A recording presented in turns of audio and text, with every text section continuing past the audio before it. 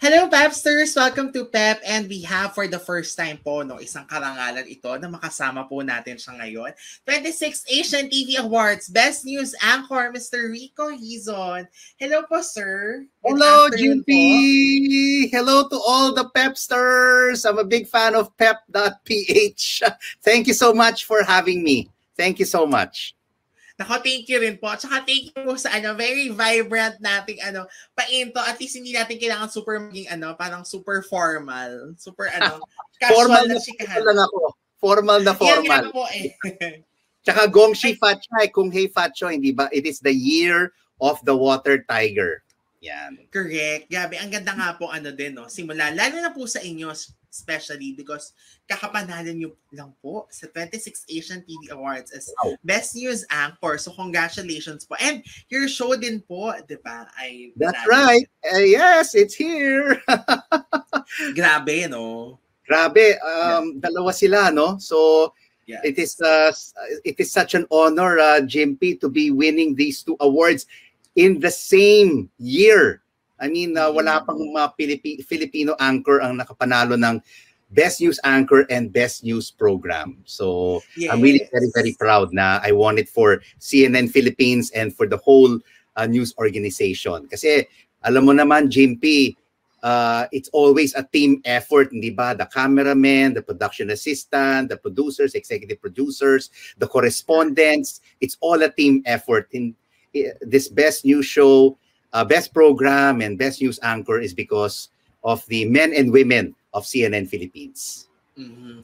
Yun nga po, kayo ang first Filipino talaga na makapanalo ng back-to-back award. So, kamusta po, the first time you found out na, kayo ang winner nung in-announce? Paano po ba yung naging awarding ceremony this year?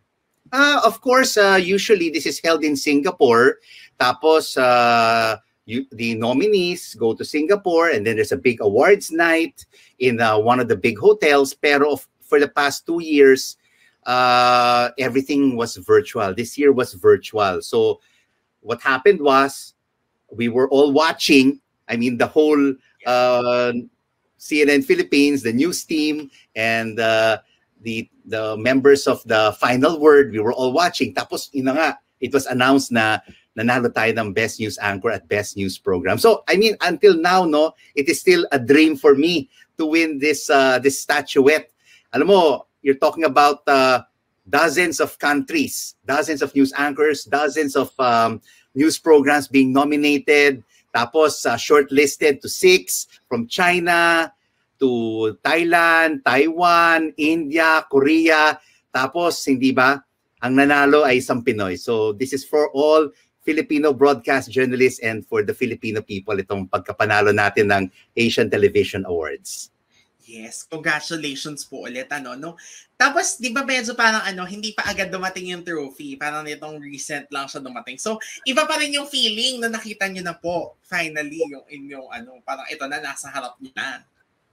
That's true. Kasi, di ba, nung December 10, it is just a slide eh. Totoo ba talaga ito? Nanalo ba talaga tayo? Tapos, it arrived several weeks later. It was shipped from Singapore. And nung nakita ko talaga, I mean, wow.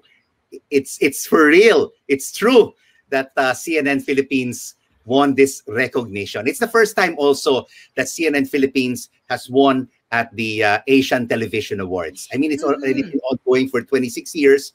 But of course, CNN Philippines is a very young news network. It's 7 years old. So, maganda talaga na nanalo tayo para sa ating news network na CNN Philippines. Malaking karangalan to. Opo. Pero kayo po ba, sir, first time nyo rin ba na nanalo sa Asian TV Awards? Di ba parang meron kayong past win? Or was it... Yes. When I was with BBC World News, nanalo yung show ko Newsday for Best News Program. That was about 5 years ago. And then in 2014, I was highly commended in the Best News Anchor category. That means you are the second best. Because usually the Asian Television Awards will give you a Best News Anchor tapos yung highly commended. Highly commended, parang it was too close to call, right? But there only has to be one winner. So I was given the highly commended recognition in the 2014 Asian Television Awards. Alam mo, it's so difficult to win this award because I mean there are just so many great journalists in the Asia Pacific region, Jimpy. Ang gagaling nila. So we have to really do our best day in and day out. Deliver the news you can use, news you can trust, day in and day out for us to win this recognition from the Asian Television Awards. And we would like to thank Asian TV Awards and the judges for giving us this recognition. Great. Parang ito po, na finally, nasa inyo na yung trophy kasi yung last time parang biniti ng konti eh. Correct, ito, finally, correct. Ito na talaga. Oh, ito na talaga. Akala ko, I would never win it anymore, di ba? Sometimes you think about it. I've been nominated about maybe 6 times already. Then I got the highly commended award, and now on the 6th nomination, well, we finally won the Best News Anchor. Hindi ba? Ito na. Sana pwede kong isingit ito sa screen para makita mo rin, Jim. Correct. Mahawak mo rin. Pero yun nga po, nung the last time I covered yung Asian TV Awards, yung very last, na dito sa Philippines, ang bigat nga talaga ng trophy. So grabe yung weight din talaga, mafe-feel mo na, yes, ito yung recognition, yung parang hard work nyo, no, na napansin. And congratulations po, no? Pero for the final word, ano po sa tingin niyo yung edge ng inyong CNN program? Kasi parang hindi naman ito yung first time din na nanalo kayo. Meron namang ibang awards talaga from different award-giving bodies. So, ano po yung edge on the final word na, it continues reaping awards? Well, it's a 45-minute program from Monday to Friday at 9 p.m. Jimpy. And we try to put as many elements that we could, within that 45 minutes. We have the top story, whether it be COVID, whether it be the upcoming elections. We have an interview with the newsmaker. And then in the next block, we have international news. How does developments in Europe, in North America, in the United States, in terms of COVID, in terms of politics, in terms of economics, impact each and every Filipino? So we have international guests, and we also have correspondents from CNN International, from Hong Kong, from Washington, D.C., from London, who join us and tell us what is happening in their respective areas and what kind of impact it has on the global field.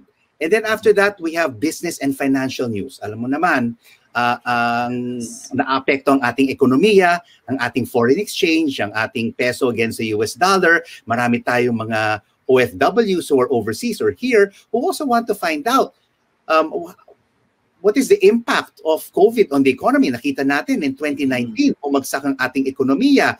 Nag-recover siya noong 2021. And now, hopefully, with alert levels down, and the number of cases lower, and the government reopening the economy, hopefully we can take off. And marami rin nawala ng trabaho. So everybody wants to know what's happening in job creation and in the economy. Tapos we have also sports, no? Alam mo naman, marami nangyayari rin sa sports, sa PBA, sa women's football. For the first time, the Malditas, who are the Philippine national team, women's national team, are now in the World Cup for the first time ever. Diba? Marami rin nangyayari sa sporting world, particularly for us Filipinos. Tapos, at the end, we usually, Jimpy, try to uplift the spirits of the Filipinos. Alam mo, pagod na tayo over the past 2 years because of COVID-19. Yung mga lockdowns, hindi ba? Yung mga restrictions, paggamit ng mask, paggamit ng face shields.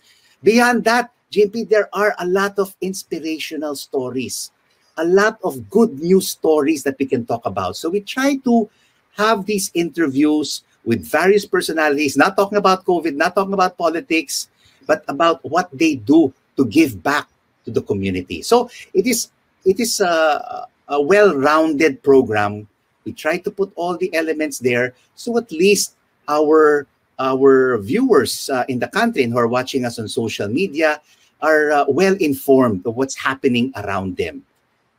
So it always is good to end on a good and uplifting note. Hindi negative. Correct. Hindi ba? Kailangan good vibes tayo. Hindi lang tayo pwedeng bad vibes. Yes. So yun po talaga yung the final word, Ang ganda. The final Yun yung word. parang, Yes.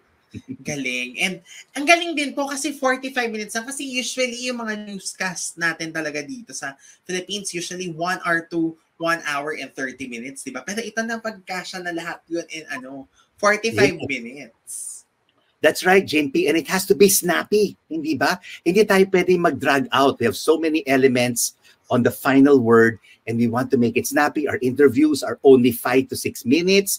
We ask the tough questions. We want to inform our viewers, and CNN Philippines has been voted one of the trusted names in news gathering and in news information. That's why we're really proud of what we deliver on CNN Philippines day in and day out. So talagang the whole team works very hard every day. The correspondents, the cameramen, the producers, the writers, we all put our heads together to come up with a good product for our viewers every weeknight at 9 p.m. Correct. At sumasang-ayon naman po ang Asia. Dahil 2 beses na from Asian TV. From Asian Academy Creative Awards muna. Yes. Asian TV Awards. Yes, yes. Nanalo tayo the previous year sa Asian Academy Awards for Best News Program in the Philippines. Galing po. Kaya naman pa. Ilang years na po ba ang inyong program? I came back to the Philippines for good from Singapore with BBC World News when I worked there for 18 years in March of 2020. Alam mo, Jimpy, umuwi ako. Ayaw ko talagang umuwi. Gusto ko talagang, I wanted to remain in international broadcasting. But my father, when he was 90 years old, Jimpy, told me, Rico, kailan ka uuwi? You've been away already from the country for 23 years. Inihintay ka namin dito, kailan ka uuwi? That was when he was 90. So my wife, Melanie, and our son, kinano talaga namin na in 2020 uuwi na kami in March, right before his 92nd birthday. So umuwi kami noong March 10 kasi we have to prepare, hindi ba, for a party. Umuwi kami. Tapos after 7 days, nagkaroon ng lockdown. His birthday was on March 13. Oo. Umuwi kami lahat-lahat hoping na that I would start maybe with CNN Philippines mga April or May para makapagpahinga naman ako, pero kaagad nag-lockdown. And then 2 weeks later, CNN Philippines asked me, Rico, can you already start at the end of March? Lockdown, you cannot travel, you can go on vacation. Halika na. So mga nasabi. I joined them at the end of March, and it has been a very fulfilling and great ride with CNN Philippines. I'm going now on my 2nd year. Yes, grabe ganun na rin po pala kanyo, yung journey nyo with CNN Philippines. At saka sakto pa na yung nag-lockdown, yung mahirap na panahon, yung parang who would have thought na makakapag-umpisa ng bagong job or ng bagong programa in the middle of lockdown, or hindi nga in the middle, sa kaumpisahan ng lockdown. Diba? That's right. So it was really a challenge, hindi ba? It was a challenge. Even CNN Philippines, I had to do the program from another site because nagkaroon ng case dun sa building sa Worldwide Corporate Center. So na-shut down yung main studios. So I had to do my first CNN Philippines program off-site sa ibang lugar. So of course to avoid the infection if I would go to the studio. So it's been a great journey. It's also been a challenge, and we've formally launched the final word on May 20, 2020. That was when it was officially launched. So magto 2 years na yung final word by May. And of course, I would also like to add one other factor or one other element that we add on the final word is that we end always on a uplifting quote from a famous writer, a famous personality. Ayan. Hindi ba? That is always related to our final story. So we always end on a quote. So the final word quote. And inaabangan yan. Marami nag-aabang nung final word. Yes. Oo. Para naman before the end of the show, they would feel good, they would feel uplifted, and feel good about, you know, what's happening in their lives and what's happening around them. Mm-hmm. Ang ganda rin po ng pasok talaga nung the final word, especially with that segment. Kasi yun nga, yan ang kailangan talaga natin, and yung pagdating pala ng programa nyo, nasa kaumpisahan na or kalagitnaan na ng di ba, ng COVID. That's right. Ng lockdown. Mm-hmm. And so, alam mo naman, ang mga tao ngayon, hindi masyado ring nanonood ng balita. They always want bite-sized news, hindi ba? Hindi na yung mahahabang interviews, mahahabang mga storya. So, right, I mean, we have so many stories across the board on the final word. Para, hindi ba? Alam mo, importante ngayon yung stickiness yung viewership stickiness na, uy, ito yung story, hindi ba? Everything is summarized for them. And at least they have everything in 45 minutes, all the stories that they need to know in 45 minutes. Sir Rico, ito po, paano po pasok kasi syempre alam naman natin dito sa Philippines, ang landscape talaga ng TV, whether it's a news program or an entertainment program, grabe ang network wars, di ba? Ang competition between content creators talaga. So, paano po pumapasok doon ang CNN? Well, CNN is a 24-hour news network. We're not competing with any other network, di ba? We do our own. We have our news that you can use, news that you can trust, di ba? 24/7. We have the combined forces of not only CNN Philippines, but CNN International. We are an international brand, Jimpy, di ba? Yes. So we also have to stay at that level of international broadcasting quality. So we have to be fair, we have to be balanced, and we do not sensationalize the news. So we always have to always listen to both sides of the coin. Listen always to both sides of the issue.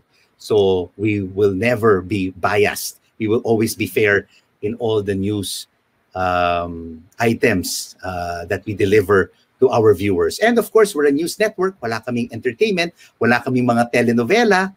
Hindi ba? So we are just a 24-hour news network with news, sports, and feature stories.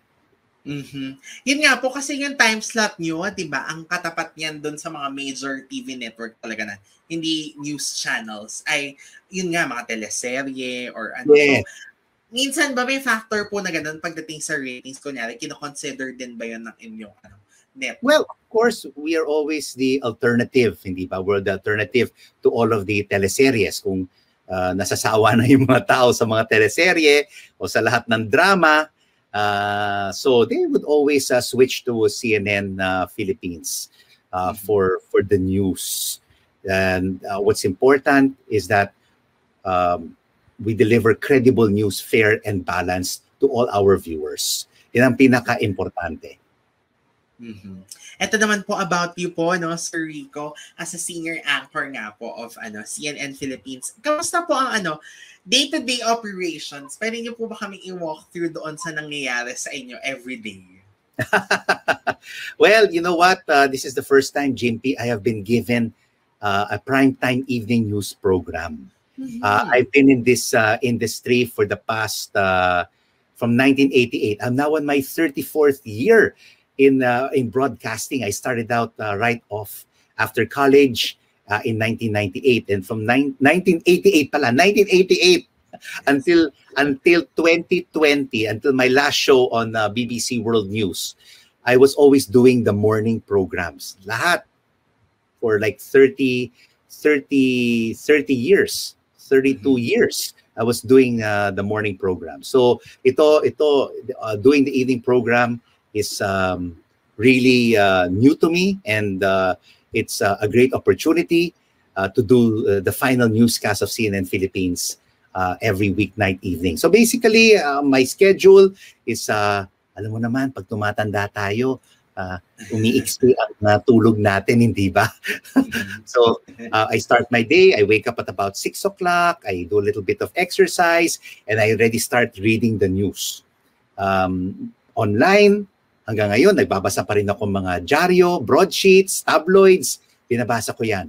From front, middle, and back. Kasi you really have to know what's happening in all aspects of news, hindi ba? From the general news to the opinion pages, to feature news, to entertainment, mga chismis, at saka yung sa entertainment, sa sports. Maraming nangyayari sa ating mundo.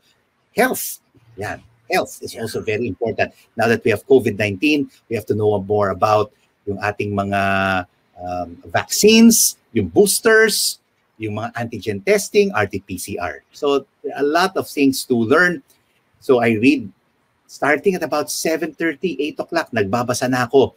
And I'm starting to also look for guests for the show. 12 hours. 12 to 13 hours before, naghanap na ako. Sino kayang pwedeng newsmaker? Sino bang pwedeng newsmaker guest natin? Sino bang pwedeng guest natin? So I continue to research. Tapos, yung aking team the day before will already give me a heads up. O Rico, ito yung feature guest mo. Ito yung business guest mo. So I start already to doing research. I start to write my questions. I do research online. So it's usually all day, Jimpy, ang trabaho ko. And then after that, we have editorial meetings in the afternoon, deciding ano ba yung top story, ano yung ating second headline, third headline, tsaka sino ba ang pwede natin pang book na ibang guest. Because usually, on the average, Jimpy, in a 45-minute final word program, we have about mga 3 to 4 guests. So lagi kami busy. You know, we're always on our toes. The whole team is always on their toes when we book guests on a daily basis. Ayun. So hanggang gabi na yon. Tapos nagsusulat na kami, prepping for interviews, tapos papasok na ako sa newsroom, ini-edit ko lahat ng mga stories that will run on the program. So, and then we go on air at 9 o'clock. Pagkatapos nun, natatapos na kami 9:45.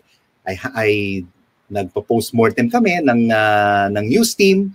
Ano bang kulang? Ano ba bang kailangan? Di ba? How can we improve? And then we start already planning for the next day. Alam mo, Jimpy, I mean, in this industry, as I mentioned, for 34 years, pero, you know, we work as a team. My colleagues are young, they're intelligent, they're vibrant with a lot of ideas. So kailangan everybody listens to each other. Hindi ba? It doesn't mean if you're a veteran journalist, ikaw lang ang tama. Kailangan makinig tayo sa lahat ng ating mga colleagues, producers, executive producers, writers, and correspondents for different angles and source of information on a daily basis. Nabasa po from my research na parang kayo din po ay Director for News Content Development. So kasama na rin po ba yung mga ginagawa niyo na yan with that? Yes, kasama na rin yun. Diba? I always make suggestions on how we can improve our programs. Marami rin kami mga programs. Meron tayong New Day, di ba? That's the morning show at 6 o'clock. Tapos we have The Source at 9 o'clock. And then you have Balitaan. And then you have Newsroom ngayon. And then you have News Night. And then News.ph. Tapos yung final word. So, I mean, we're stacked up with a lot of news.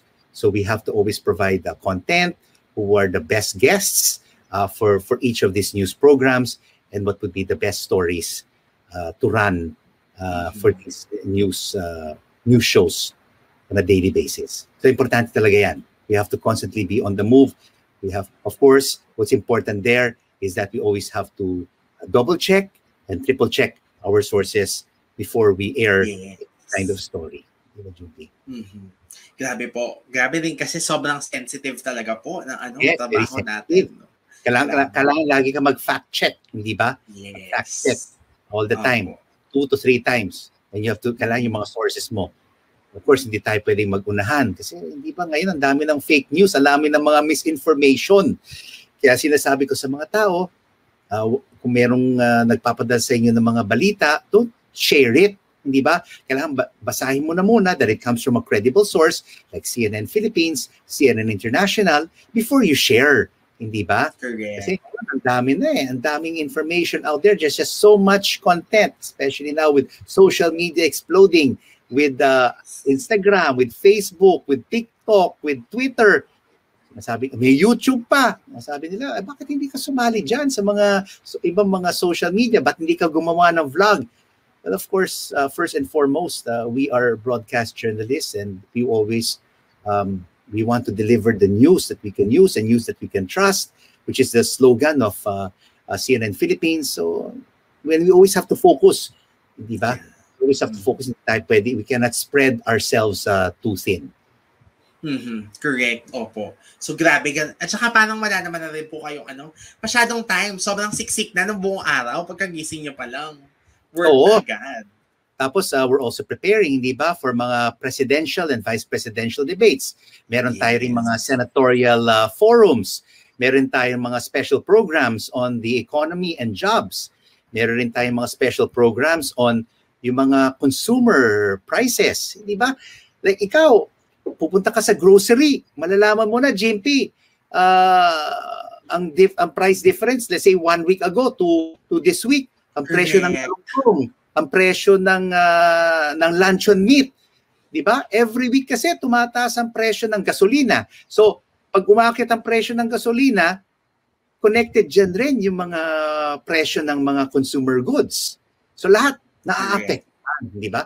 You look at your wallet. Pwede bang ipag-cash ito sa aking grocery for this week? Hindi ba? Everyone is affected. Hindi lang general news. Kailangan natin, we really have to get into the economics of things. Hindi ba? The law of supply and demand. At saka kung may budget tayo sa ating mga weekly grocery needs.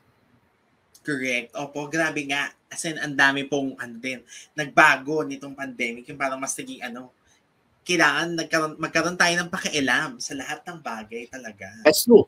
Oo. Kailangan may pakialam tayo, hindi ba? And now, hindi ba, the digital platform has exploded. Kung wala itong pandemya, Jimpy, hindi tayo mag-uusap dito via StreamYard. Mag-uusap tayo sa studio.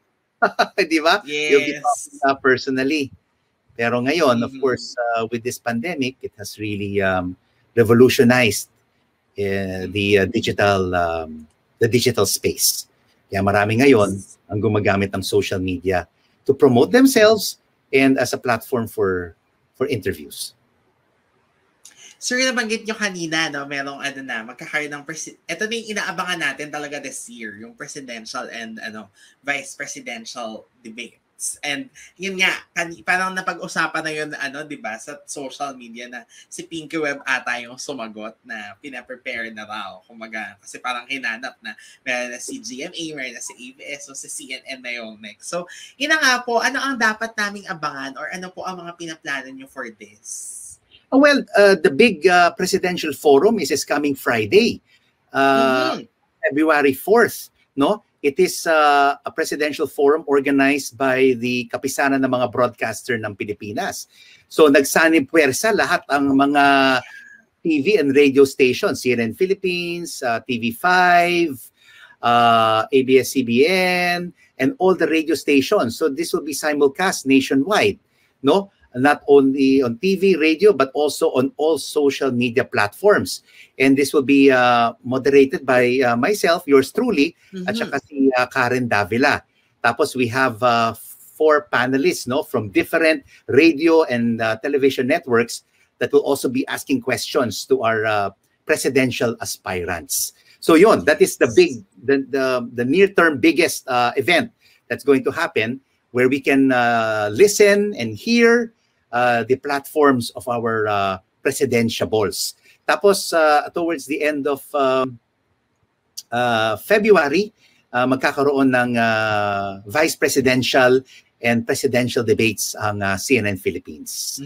So those are basically the near-term plans of these forums and debates that will be taking place para maririnig ng taong bayan, hindi ba, kung sino yung karapat-dapat na kailangan nilang iboto sa darating na halalan sa May 9th. di ba? So I think it's really important that everybody, all the 65, 66 million kababayans, whether it be here or overseas, talagang kailangan sila. They really have to vote. And they have to make their vote count.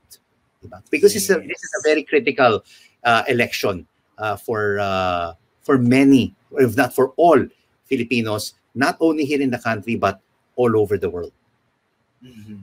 Correct. Opo, no? Mas double ba po ba yung hindi naman pressure, pero syempre yung, kumbaga yung workload, then yung effort talaga na ma-deliver ng tama lahat ng mangyayari sa elections this time para sa inyo, sir? Yes. I think it's important that we get the right information and no one is misled.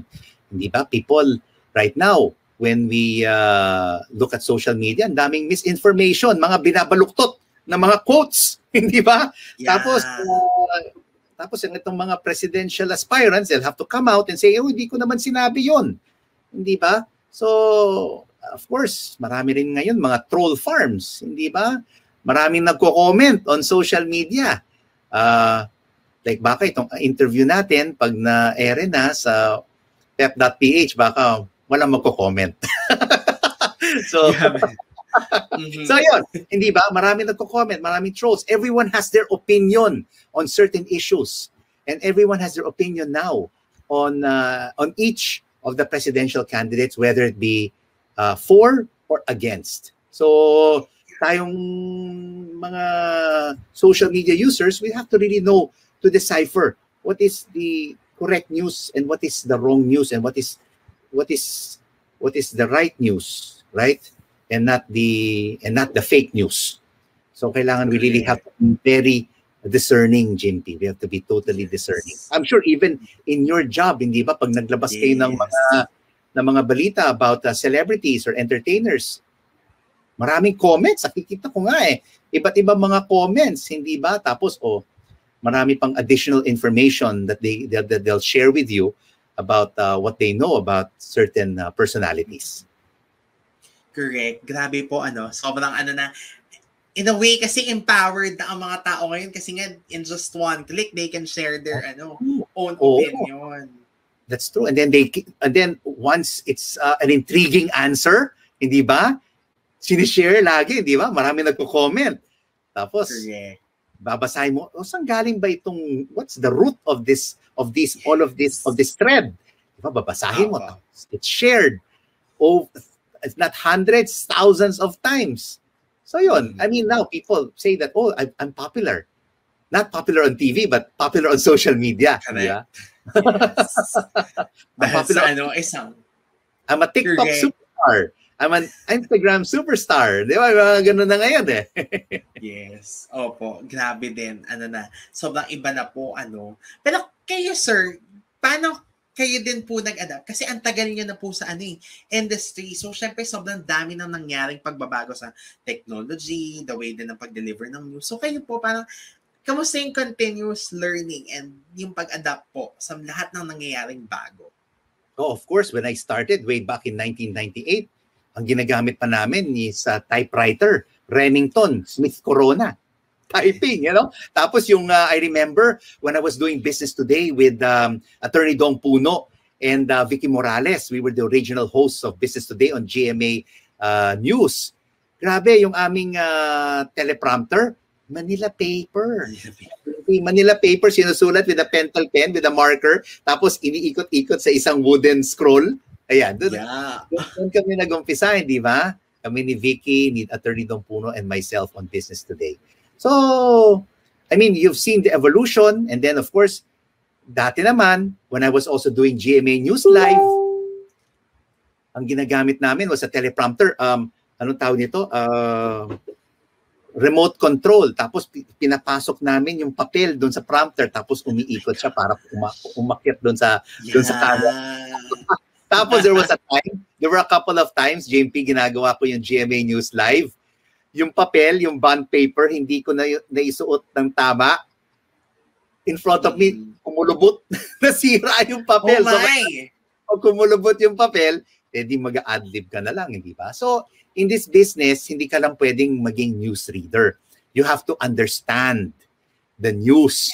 Di ba? You have to understand it inside out. So kung magkakaroon ng problema sa teleprompter or hindi ba ngayon everything is based on technology, pwede ka magsalita. You can talk about it even without a teleprompter. You can just do it ad-lib. Yon. So of course, and then from there, ngayon, di ba, you can just be a news anchor. You have to do other things as well. In online, the digital platform, kasi ngayon meron ka ng mga websites, hindi ba? Meron ka ng mga social media.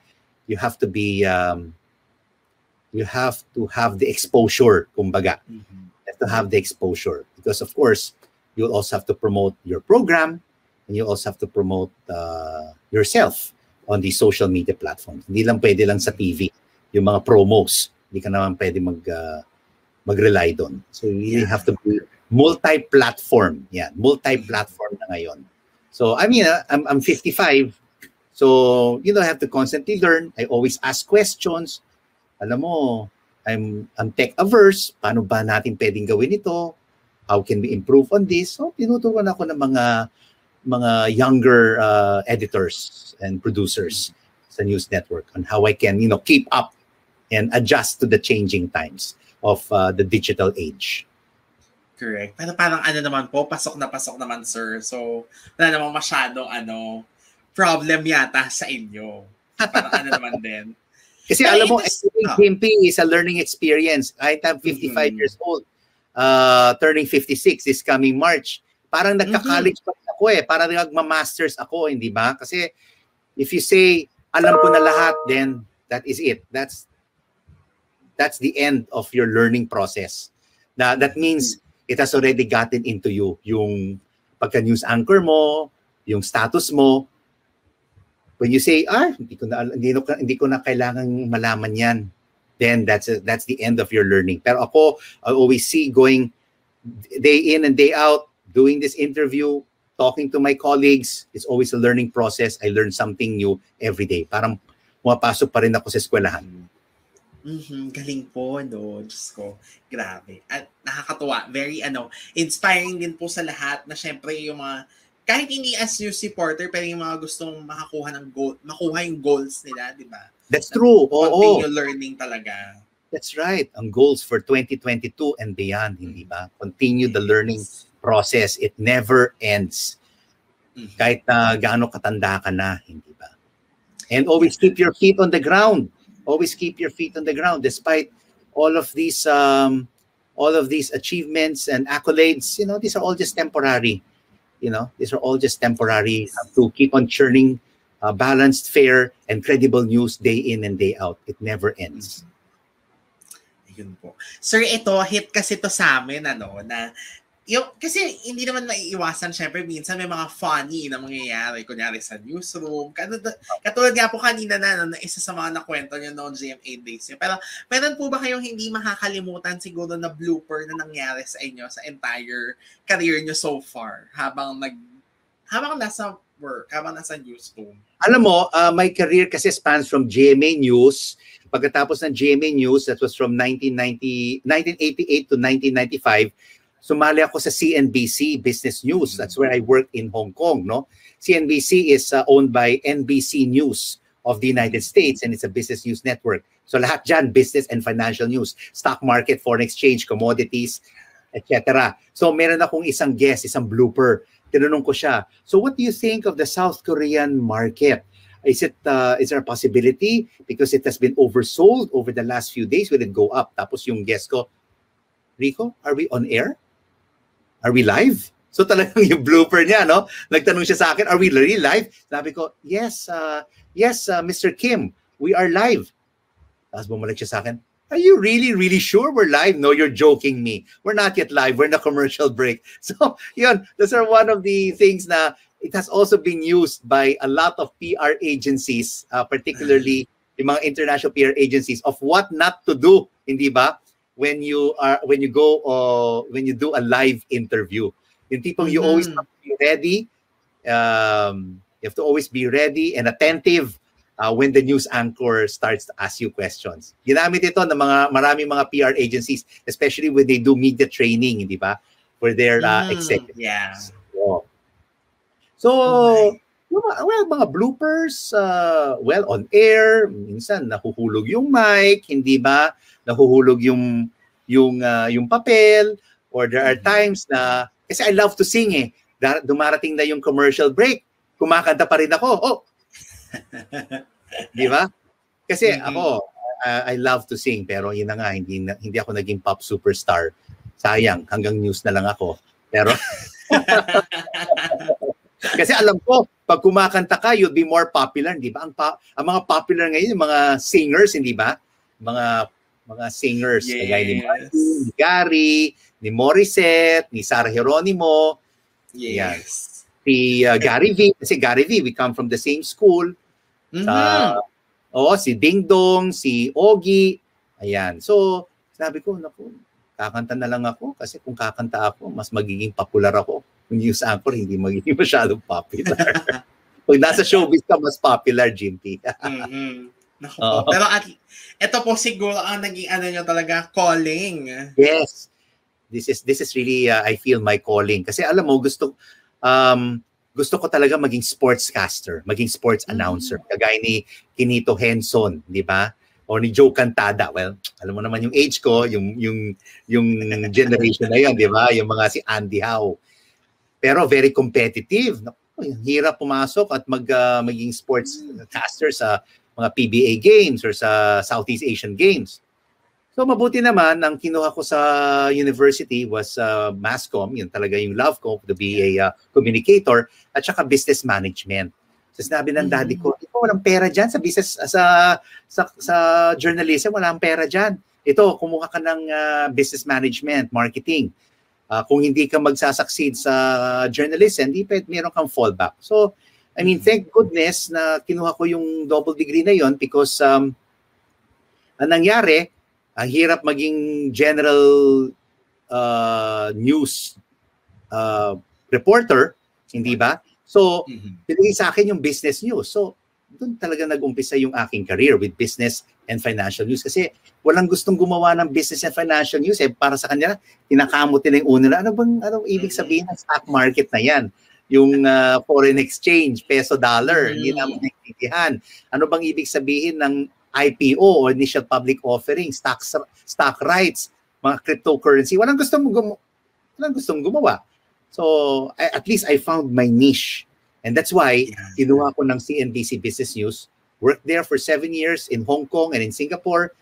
At tapos nun, BBC World News for 18 years, Singapore and London. So, it's really a dream come true to be an international news anchor. Yes. Ang galing nga po, no? Best of both worlds talaga. Yung napagsama yung double degree ninyo. So, yes. Gamit na gamit. Gamit na gamit. Gamit na gamit.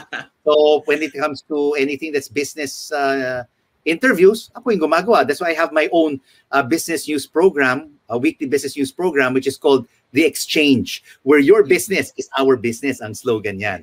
So that's aired on Fridays at 8 in the evening, tapos it's repeated on weekends, on Saturdays and Sundays. So, business. When it comes to business, si Rico Hizon ang kailangan mong kausapin. Yes. Sir, pag ganun din, live din yun. Yes, it exchange kasi because of the schedules, we pre-record it, pero it's taped as live. It's a 30-minute program, pero it's taped as live. Kasi alam mo, Jimpy, ayaw ko na mag-edit ang aking ang crew, ang team. So we put everything within time limits. Okay, 7 minutes, 8 minutes. Okay. 3 minutes, 2 minutes. Tapos after that, i-wrap na. So, no edit talaga. Tape as live siya para ready na for airing at 8 in the evening. So, salang lang. Okay na. Salang lang. That's right.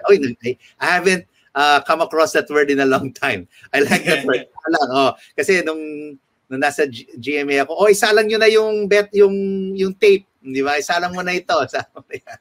Yes. Opo, wala namang ganun sa CNBC tsaka sa BBC. Wala. Oo.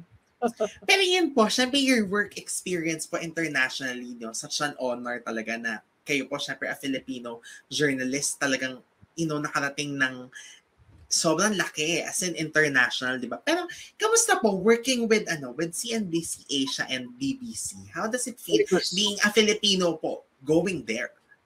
Wow, it was really a great experience. Alam mo, working for these two internationally renowned networks, it's like the United Nations of broadcasting. You work with Japanese, Brits, Americans, Canadians, Koreans, lahat na, nandyan na. And of course, you learn from them and they learn from you. Kasi, alam mo, when I was at GMA News, before I joined CNBC way back in 1995, nasalang lahat ako sa lahat ng mga departamento ng news. Naging news driver ako, naging driver ako, naging production assistant, marunong akong magtimpla ng kape, with or without sugar, if you wanted black or if you wanted white. Inuutos ako. You know what? When I joined news, I wanted to learn everything. Printing scripts, writing news, editing news material. So I learned basically everything across the board. So I did not say, oh, ayaw kong gawin yun, ayaw kong gawin ito. If they told, inutos ako, pupunta sa 7-Eleven para bumili ng pagkain, bibiling ko. Hindi ba? Kasi we work as one team eh. Kung gutom yung anchor or kung gutom yung correspondent o yung writer, bakit hindi magagawa yung trabaho niya, hindi ba? It's all interconnected. Our work is all interconnected.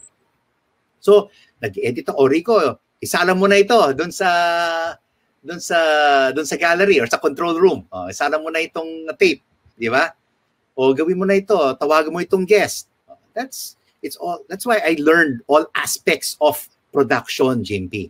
And that was the experience that I brought with me to CNBC. Pero when I was at CNBC, ang role ko lang is news anchor and writer. Ayun. But I would always offer, oh, I can do this, I can do that. So, pag short yung team na sa editing room o short yung team sa research and sa production, tumutulong ako. And, you know, that's what they really appreciated about, you know, my job.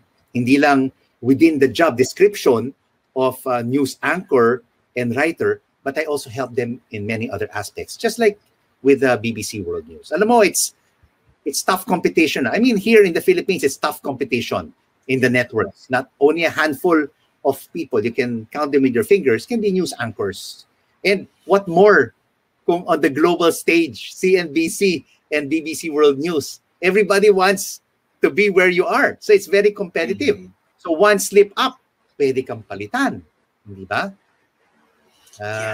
For me, no one is dispensable. Everyone is indispensable. Hindi ba? Everyone is indispensable. If you don't do your job right, pwede kang tanggalin. Especially for these networks that are very competitive on the global stage. CNBC, BBC World News. Everybody knows these two networks. And I'm honored and privileged to have worked, you know, with the men and women of CNBC and BBC World News for 25 years. 25 years. Mas matagal po doon kaysa sa mismong working nyo talaga in the Philippines. Kasi they were asking me, Rico, when I was invited, sinabi ko, well, kung babalik ako, if I stay here, then you never know where it would take me. I mean, a lot of my contemporaries are si Julius Babaw, si Arnold Clavio, si Karen Davila, si Ces Delon. I mean, they're superstars. Si Bernadette Sembrano, they're all superstars in their own right, di ba? They're they're excellent journalists. So if I stayed here, I would have stayed in the local broadcasting industry. But I wanted to be a trailblazer, Jimpy. I said, baka I could do something different for Filipino broadcast journalism. That's why I joined CNBC. Tapos, BBC World News, seen in 500 million households worldwide. That was really a major feat for me. And that's for 18 years.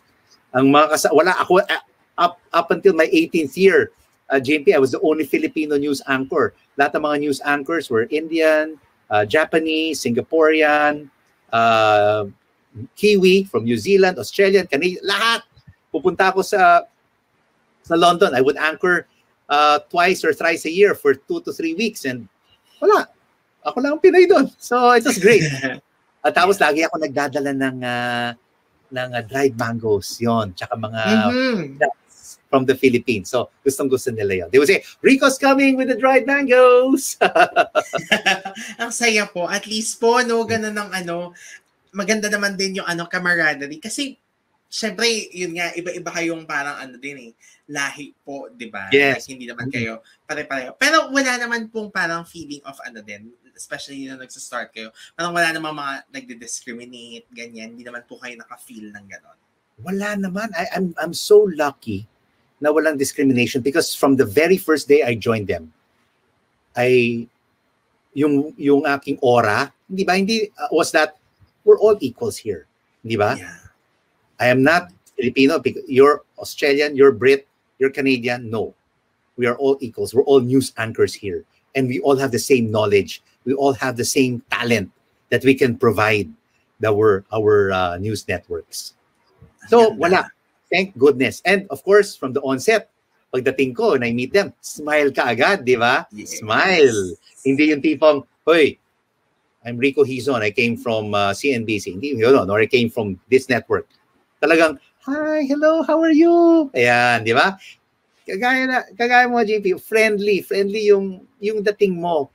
Good vibes lang, and always very positive in your conversations. At saka, kung may problema sila, nakikinig ka lang. You always lend them your ear, di ba? You always listen to them kung may mga problema nila. Kaya ako, I got along with all of my colleagues from CNBC and BBC World News. Correct. No, Pero, sila. Yun nabanggit nyo nga kasi kanina po, no, na talagang no one is indispensable or Yes. Tama ba yung quote? Yes, ganon, Yes. diba? So, ibig sabihin, meron din pong constant talaga na kailangan ma-prove nyo talaga na parang deserve yung post or something like that. Regardless of the parang lahi or pagkakaiba-iba ninyo. Yung parang chip on your shoulder, wala eh. Parang wala. I didn't have any parang chip on my shoulder that I have to prove something. No, because I work hard every day eh. I work hard every day, just like you and me, you and the other anchors. We all work hard every day, and in the end, it will manifest itself, no, on the screen, and with research, with surveys, with ratings. In the end, kasi malalaman rin yun ng tao. I mean, nagkakaroon minsan sila ng mga, how would you call this? Mga focus groups. Lagi yan. Focus groups. Hindi ba dito sa Pilipinas, nung umuwi ako, ratings pala. Hindi ba? Ratings lahat. It's all about ratings. In CNBC and BBC, it's all about focus groups because they want to find out, what do you think of this anchor? What do you think of his show or her show? Tapos, pinag-uusapan nila with the production team and with the news anchors. Or this is what this focus group said.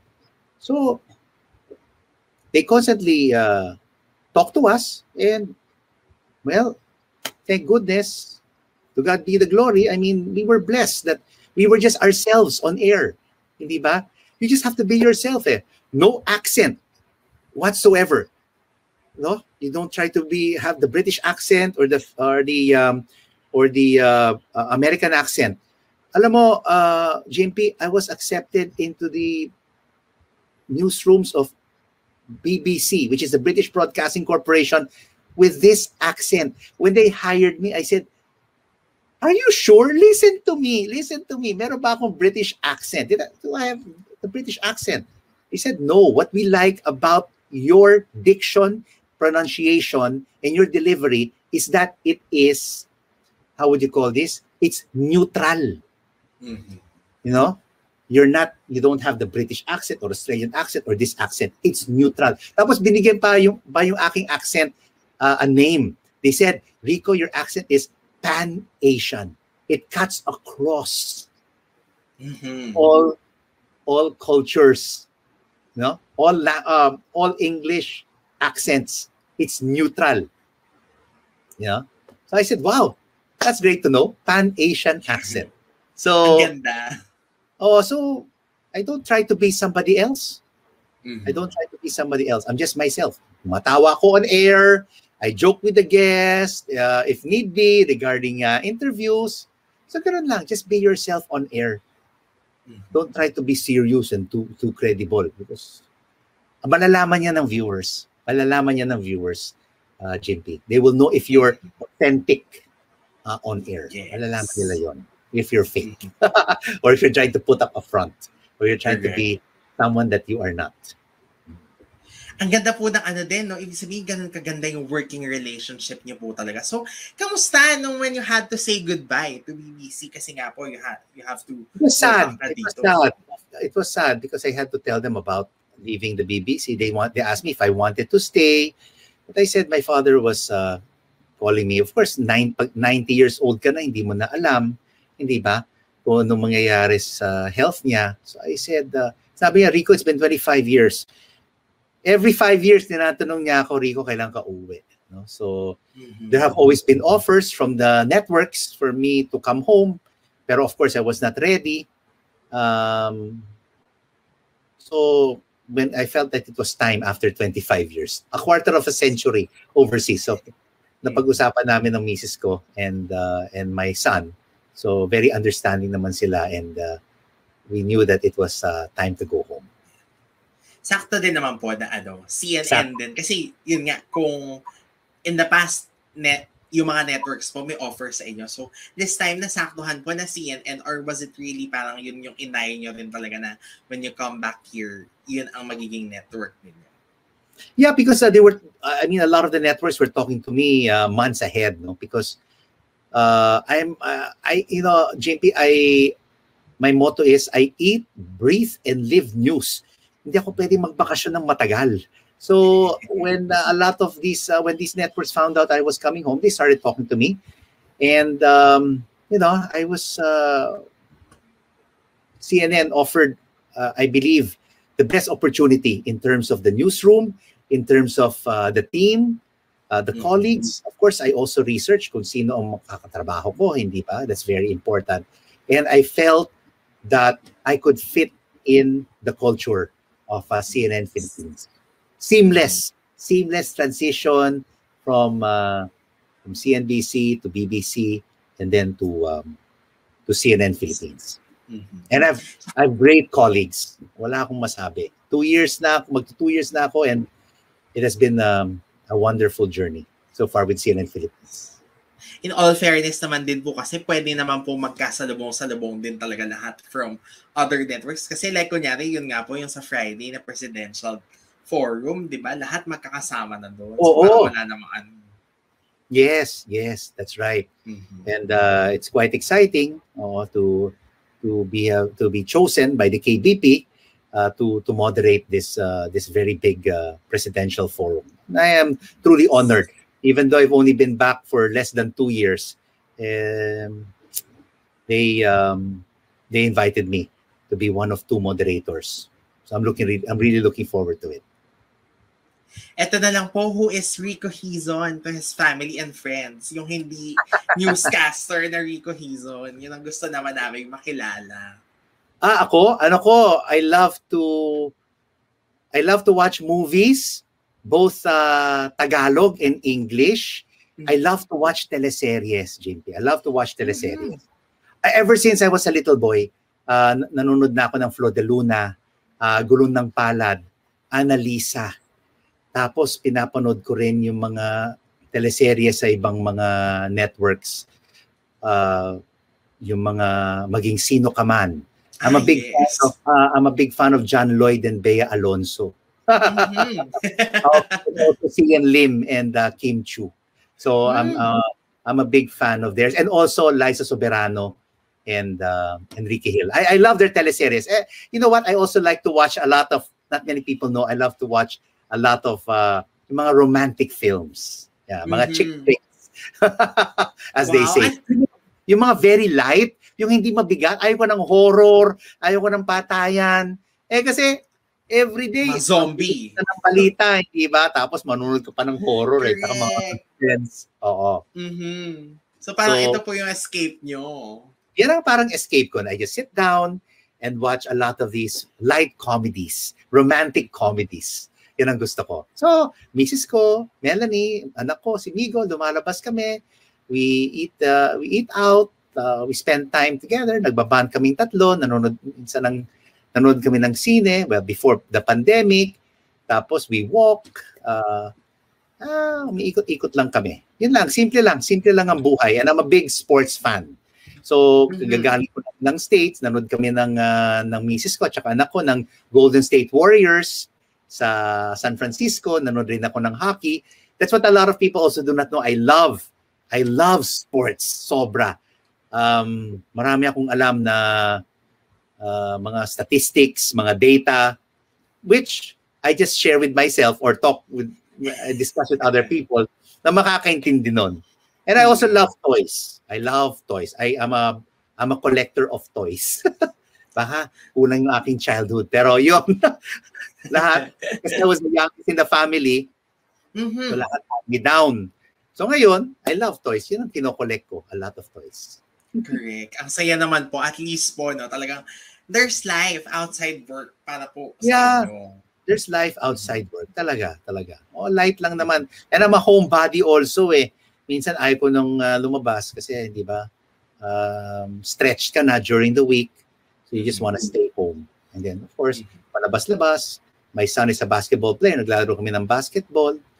So, yan ang aking exercise, walking, running around the area.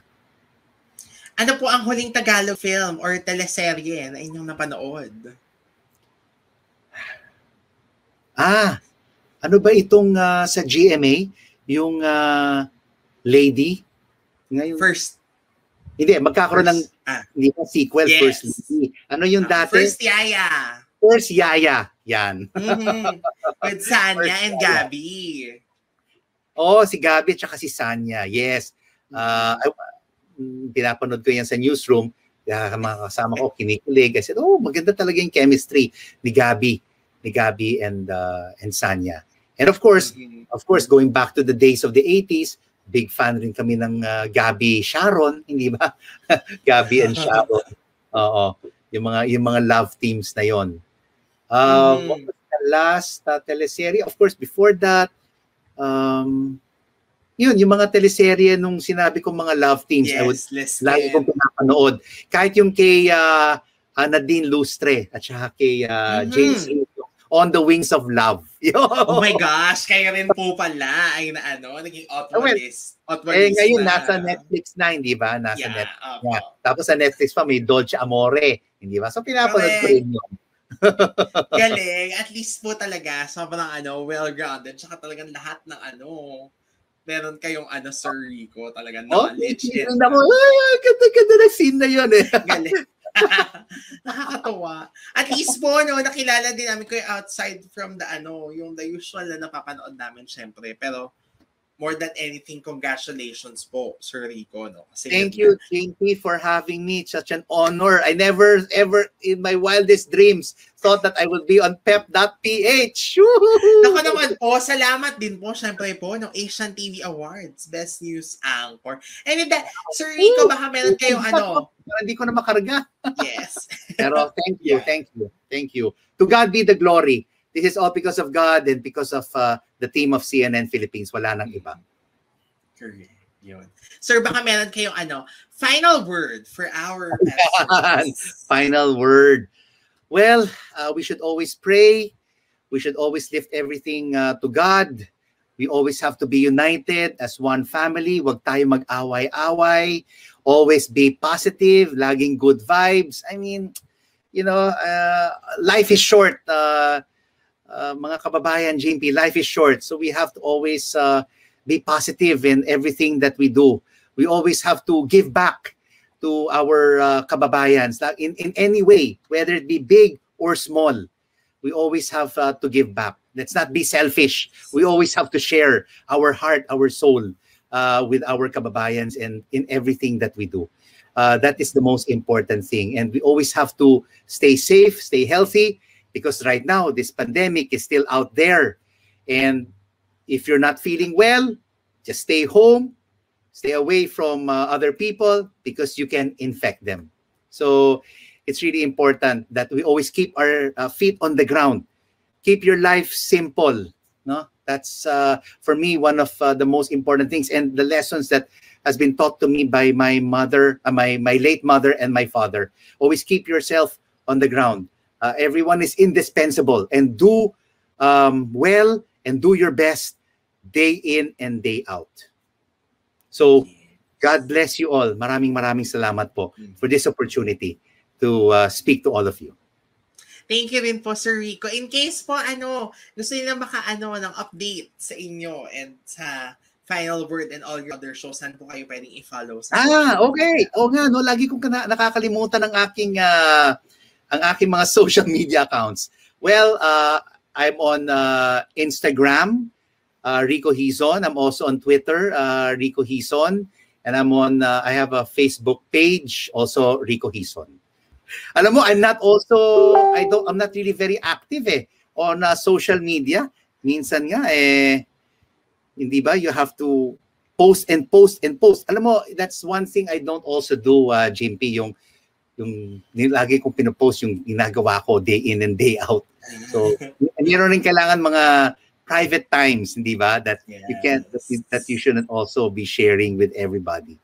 I hope you follow me. Kukunti lang ang aking mga followers. So I hope you can follow me. Thank you so much, Sir Rico. Salamat din po sa lahat ng nakwento nyo sa amin today po. And we are really excited po kung ano pa ang mga magaganap. Especially na, yun nga, this year is really parang talagang ibang klase rin yung i-expect natin kasi yun nga, may elections. So hindi natin alam what's in store for 2022 sa ating lahat. Thank you so much, Jimpy, and thank you so much, John Maglipon, for this opportunity. A lot of unknowns out there, but we personally can determine our future. That's why we really have to work hard and persevere during these challenging times in our lives. No one else can track our lives. No one can tell us the future, but with our determination and hard work, we can chart our future. Salamat po. Pepsters, tandaan nyo yan. Thank you, Pepsters! Salamat. And sa lahat na nanood sa amin, syempre huwag namin kami kakalimutan i-follow sa aming social media accounts na magpa-flash sa inyong screen and mag-subscribe sa aming YouTube channel. Just search PEP TV sa YouTube and visit www.pep.ph for a daily dose of showbiz news and updates. Sir Rico, maraming salamat po uli. We are so happy to have you dito. Mabuhay ka, Jimpy. Mabuhay ka. Thank you so much. Salamat po. Thank you po. Bye-bye.